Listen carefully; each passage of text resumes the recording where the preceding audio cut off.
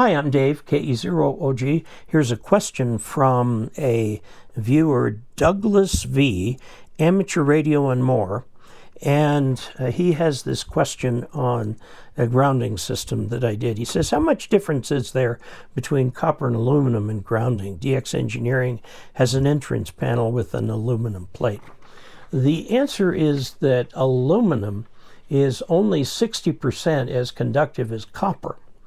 Now, why that isn't a problem is you can make the aluminum thicker and still have it way less than the copper, and the final piece of aluminum being more conductive. Used to be used on an experimental basis for house wiring, but there's a problem with aluminum. With time it can crack, and so that creates a hot spot. It's caused many fires and so on.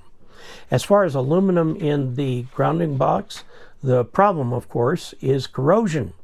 You've got copper coming into it, then you've got aluminum, and you would be better off if you're going to do copper to copper.